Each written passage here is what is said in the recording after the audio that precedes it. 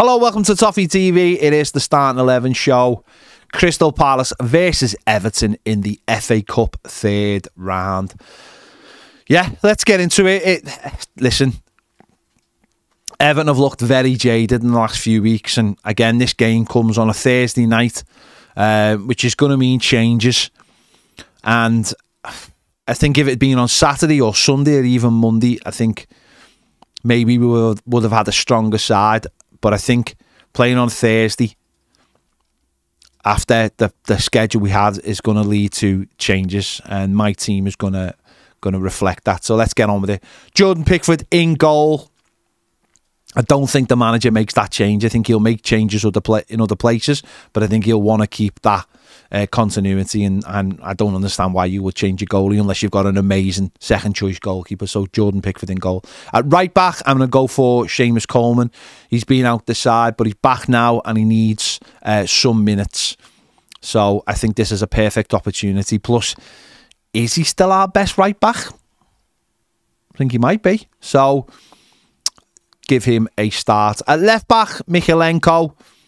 We don't have another left back, and of course he was out, so again, more minutes in the tank for him. Get him a little bit sharper. I don't think he needs a rest, and he looked our best player on Saturday against Wolves, so I would definitely start with him at left back. At centre back, Michael Keane and Ben Godfrey. Yes, I know, but I just think for the sake of the season, everyone bemoans the position we are in the league. Again, if we had 26 points and not 16 points, we might be able to say, right, we're going to play Toffee and Ben Godfrey. I think we need to make sure our players are all fit. If you're tired, if you've got muscle tiredness, that can lead to injuries very, very quickly. I think we've got to protect our best players. So I'm going to leave out Toffee and Jared Brandwaite and play those two. Michael Keane's played some minutes of late. Ben Godfrey didn't let us down against Burnley.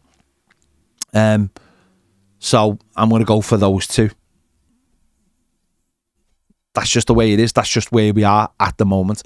Moving into midfield, I don't know whether there's many changes you can make in midfield. I really don't in that centre part of midfield. We've only got 3 midfielders in there, and it makes it very difficult unless he brings in younger players, which he might well do. But I'm going to go with Onana, James Garner, and just ahead of them, Andre Gomez. Gomez obviously was on the bench on Saturday. He's got game time. I think he could start another game. Obviously, he started against Manchester City last week. So I'm going to go for that 3. It's not ideal. I would love to give certainly James Garner a rest. I think he deserves one more than anybody. Onana, the last couple of games, looked... Certainly, he picked up an injury against Manchester City and he never really recovered from that. And again, you'd love to give him a rest, but we just don't have the players. We just don't have those players available to us. So that's my 3 in midfield. On the right, I'm going to go for Lewis Dobbin. He has come into the side at times. Obviously scored a goal recently.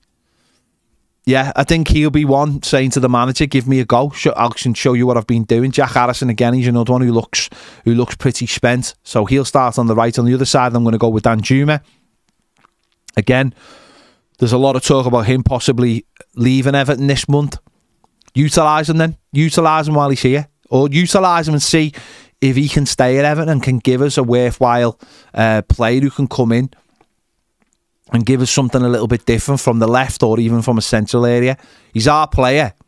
Use him. Give Dwight McNeil a rest, who again has run through brick walls for us and has obviously got his own struggles off the pitch as well. So bringing Danjuma in, and up front I'm going to put Beto in the side. Again, Dom looks like he just needs a goal. But I think if you're making this many changes, you might as well bring Beto into the side as well and see what he can give us. Again, he needs a start, and it'd be great for him to get a goal. So lots of changes in there.